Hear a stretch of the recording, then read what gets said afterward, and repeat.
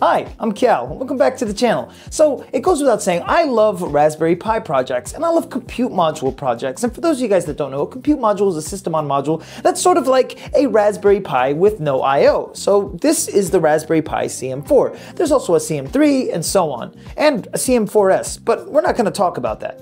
When it comes to system on modules in particular, you can put them into different carrier boards and different I/O boards. And of course, this is running ARM, but there are also CM4 and CM5 clones that allow you to, let's say, run RISC-V. For example, you have a Milk-V Mars CM, and the Milk-V Mars CM is completely a RISC-V CM4 clone. With the coming of different types of compute module-esque boards that are coming out today, like the Jetson Nano, the Jetson Nano Super, the Latte Panda Mu, you have x86 now, compute modules, essentially. And we're not talking about the weird Intel sticks that came out at one point. We're talking about real compute modules, system on module devices that you can incorporate into some awesome projects. Now, today's video is about the MK-III NeoMac by Carbon Computers. And it's essentially an Apple compute module.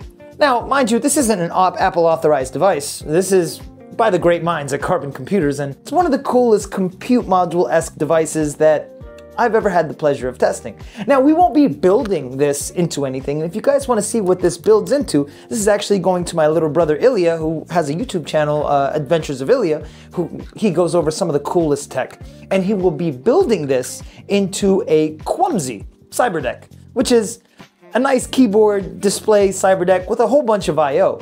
The only problem is the kwumzy doesn't have a processor. It doesn't have anything powering it. It's somewhat of a carrier board, and a carrier board that will take this NeoMac. Let's dive into what's really under here. Now, the NeoMac comes in this nice cyberpunk-esque case, and I really like how it comes. And as you can see, it says shipped to Ilya on it. Now, there's no visible I/O at all, and all you have is a USB-C connector, which can come in handy. The NeoMac is essentially just a MacBook Air motherboard, tied up into one compact little case that allows you to turn it into whatever you'd like it. This is basically an Apple computer the size of, well, an iPhone. A little bit under 5 inches long, a little under 2 inches wide, just about a half an inch thick. Now let's dissect the NeoMac and see what's on the inside.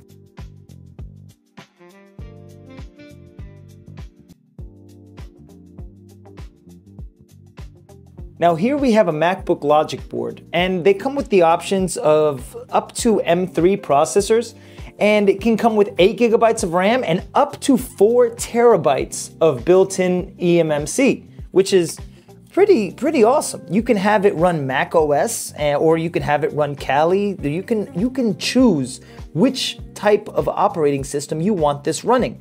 And I think that's rather exceptional. It's got built-in Wi-Fi and Bluetooth. You have, of course, the ribbon cable connectors if you wanted to take it out of here, but we're not gonna really pay attention to any of these ribbon cables right here. Our main source of I/O is this USB-C connector right here, and that is about it.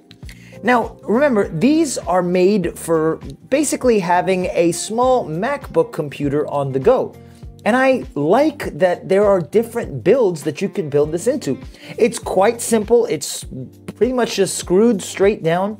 And the case and model make it so that you can build this into anything, making this similar to an Apple compute module.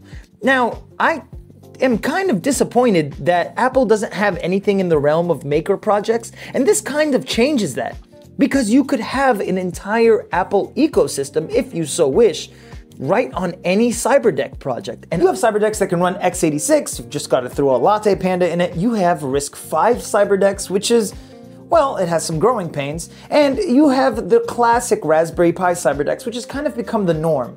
The fact that we can now build anything we want around the Apple ecosystem is kind of cool, because there are some people who are used to the Apple environment and the Mac environment. I'm not one of those people, but there are a lot of people who are into all that. And by all means, more power to you. The fact that you can dual boot is pretty nice. And the fact that you can run macOS with Kali, for example, is kind of exceptional.